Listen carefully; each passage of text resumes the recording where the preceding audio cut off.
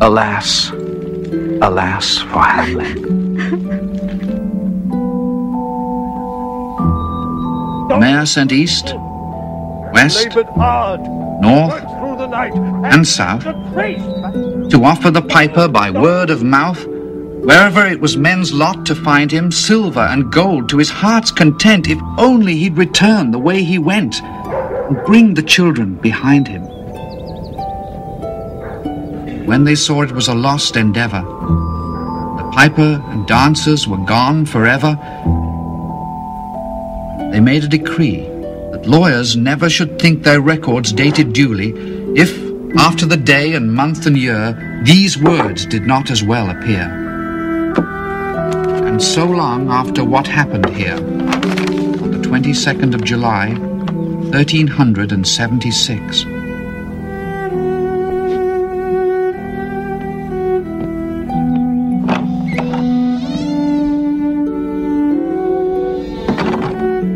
and the better in memory to fix the place of the children's last retreat, they called it the Pied Piper's Street, where anyone playing on pipe or tabor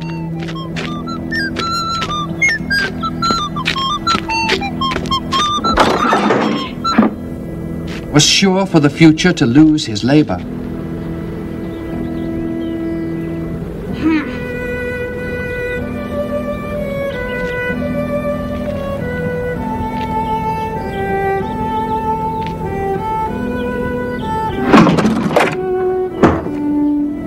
Nor suffered they hostelry or tavern to shock with mirth a street so solemn. But opposite the place of the cavern, they wrote the story on a column.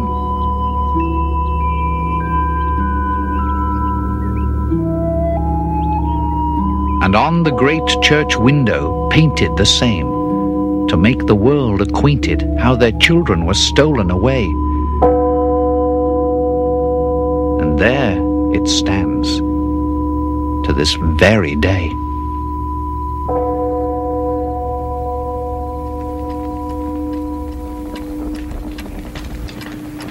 And I must not omit to say, in Transylvania, there's a tribe of alien people who ascribe the outlandish ways and dress, on which their neighbors lay such stress, to their fathers and mothers having arisen out of some subterraneous prison, into which they were trepanned long ago in a mighty band, out of Hamelin town in Brunswick land.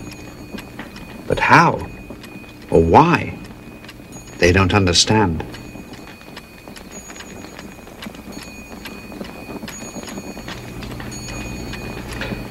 So, Willie, let me and you be wipers of scores out with all men, especially pipers. And whether they pipe us free from rats or from mice, if we promise them aught, let us keep our promise.